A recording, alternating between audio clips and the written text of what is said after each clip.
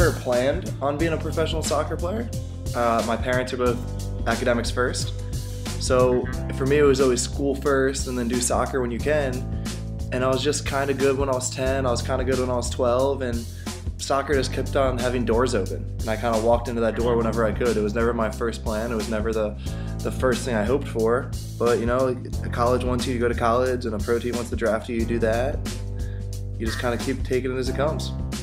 I did the under-17 national team, and actually, I didn't do residency, but the World Cup was in September, and I got called on the first camp in June.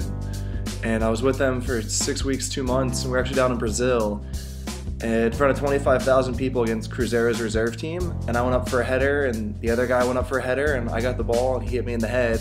I got 20 stitches and lost 5 teeth. And as a defensive midfielder trying to play scared or play unwilling to head the ball or tackle, that ended quickly. So it took me about 3 or 4 months to get going again. I went to my senior year of high school and then went to Stanford. Drafted in the first round, number 17 overall by FC Dallas.